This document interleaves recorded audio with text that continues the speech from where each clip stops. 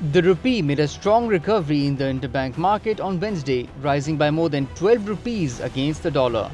According to the Forex Association of Pakistan, the local currency gained 12 rupees and was being traded at 226 rupees. Well, the reason for this PKR improvement is basically IMF's statement, and IMF has given this positive statement that they are going to hold their board meeting on the 24th of August, and following that, there will be an inflow of $1.2 billion, and following that, there will be an unlocking of further multilateral and bilateral funding to the tune of about $4 to $5 billion in the next 2 to 3 months. In addition to that, there's less demand for dollars in the interbank market, and the reason for that is the import growth has gone down massively. It's about more than 35%.